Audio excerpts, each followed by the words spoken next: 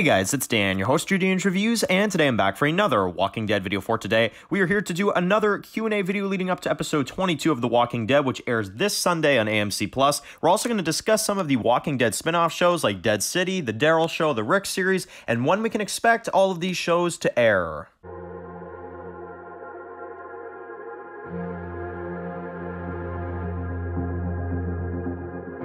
Alright guys, this one's going to be doing another video today, this one's going to be doing another video for today, this one's going to be doing another Q&A video for the Walking Dead main series leading up to episode 22, which is going to be airing this Sunday on AMC+, the third last episode of The Walking Dead.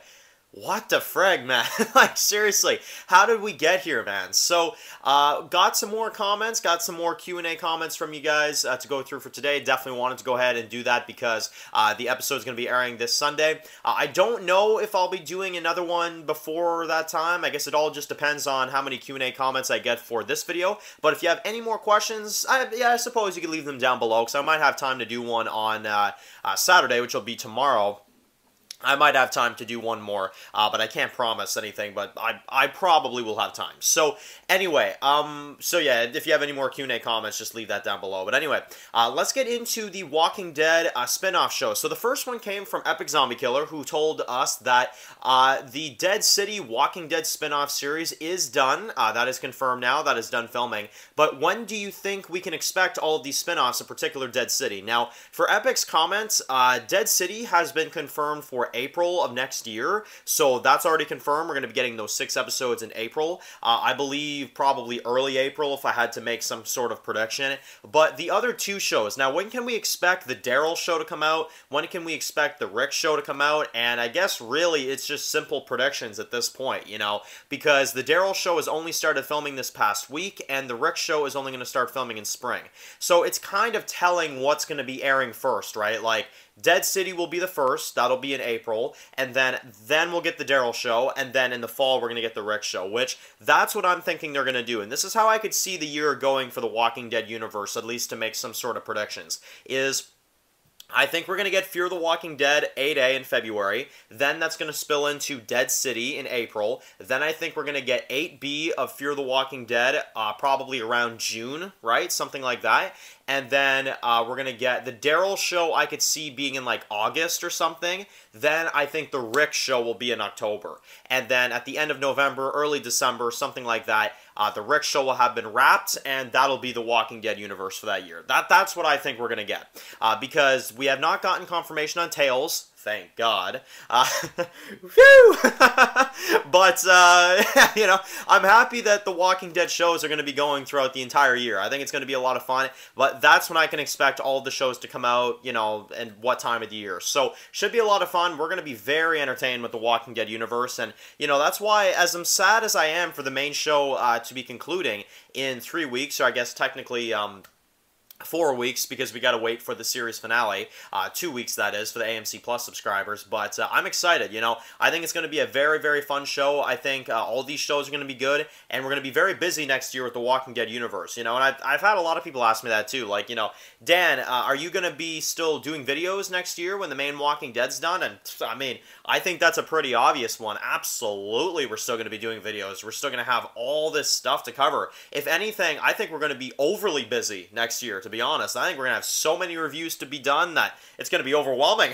But I'm here for it. I'm here for the Walking Dead universe. I'm here to see what they've got for us, and, you know, we'll see what they've got, the good and the bad, you know. I like to cover it all, so we'll see what they have. Walking Dead universe, I'm pretty sure it's an obvious one on this channel. It's #1 priority when it comes to the content. So, yeah, definitely looking forward to seeing what the Walking Dead universe has for us next year, and it should be a lot of fun.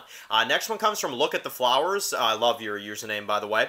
Friggin' Carol, what a badass scene with her with Lizzie. But anyway, this one says, what do you think Virgil was? Do you think he made it back to the Commonwealth? And if so, what do you think he was? Like a scientist or a doctor? What do you think Virgil was? So, I don't know. To know what to drug Michonne with in episode 13, you tend to think maybe he had some sort of, like, maybe medical experience, but I mean, I don't know. I don't get that vibe from him. I mean, he might have. He definitely seems like a smart guy, for sure. But, I don't know. The thing is, and the unfortunate thing about your comment, look at the flowers, is that I don't think we're going to get any type of answer on Virgil at all. I don't think we're even going to potentially see him again. And if we do, I think it's going to be very brief. So, as I've said in recent videos, I think Virgil should have just been killed off in Season 10, or Season 11, Episode 6. I think he should have sacrificed himself for Connie. Unless he drops some, like, big Rick information, then, yeah, no. I don't think that's really going to be a useful character in these final 3 episodes, unfortunately, because I thought Virgil was going to be kind of coming around and slowly get like a redemption arc, and then, yeah, he just hasn't really done anything. So, kind of disappointed in the Virgil character, I gotta be honest. And then the last one we'll go through for today is from Elle, who says that, yes, the Gabriel and Rosita breakup is real. Angela Kang did say it on the episode, and they kind of give their thoughts on that. So, I got a lot of your guys' reactions to the Gabriel and Rosita breakup off-screen scene. I'm not exactly sure what's going on there and why that happened. Again, it's just such a random breakup to me. It's such a random scene. But, you know, the two of them breaking up, like I said, I never really cared for the relationship in the show. I just never was really that into it. I think Rosita and Gabriel was a very, random, characters, you know, randomly they sleep with each other, you know? And I really enjoy Angela Kang's writing. I really do, and I want to make sure I specify that. I really enjoy what she's done with these past few seasons. But I will say one thing that definitely bothers me with her writing, and that is the relationships. I think the relationships, ever since Season 9, have been so forced, it's unbelievable. And now it's like she's going back on it, for some reason. I don't know why. But, I feel like Angela Kang has just done way too many relationships in the show. A lot of them just do not fit, like Jadis and Gabriel. I never found that really fit, to be honest. Same thing with Rosita and Gabriel. I don't really think Rosita and Gabriel make sense, and I don't really think Gabriel needs a love interest, to be honest. I don't really think he does. It just doesn't seem like that type of storyline for someone like him. But I don't know. I don't feel like Gabriel really needed a companion, in a way. I just don't feel like the character needed it, and I feel like Rosita was just such a random choice, especially because she already had the thing going on with Siddiq, and then the stuff with Eugene.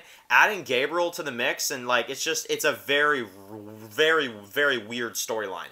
Literally all that Rosita was in Season 9 was whose boyfriend is she, you know, picking? Like, who's her boyfriend? Who's she going to be choosing? That sort of thing. Is it going to be Eugene? Is it going to be, you know, Siddiq? Is it going to be Gabriel? You know, that's basically Rosita's arc in a nutshell in Season 9. So, I don't know. Very weird stuff. And the fact they broke up off screen, that kind of tells you that Angela Kang wasn't even feeling that relationship anymore. So, I don't know. And the fact that they broke up off screen as well, too, shows you the importance of that relationship. So, anyway, make sure to write your comments in the comment section below. Let me know in the comments as well, too. When do you expect all of these Walking Dead universe properties to come out? The Daryl Show, the Dead City series, the Rick and Michonne series, all that fun stuff, and even Fear the Walking Dead. And do you think we'll get a Season 2 of Tales of the Walking Dead? Let me know. But anyway, if you're new to the channel, make sure to click that subscribe button so you don't miss any other videos like this for The Walking Dead. Make sure to follow me on Dan's The Walking Dead reviews on Instagram, guys. And of course, I'll see you guys really soon for more Walking Dead videos. Enjoy the rest of your day, guys, and peace out. I've heard stories, walkers that can climb walls and open doors. I was never sure if they were just stories.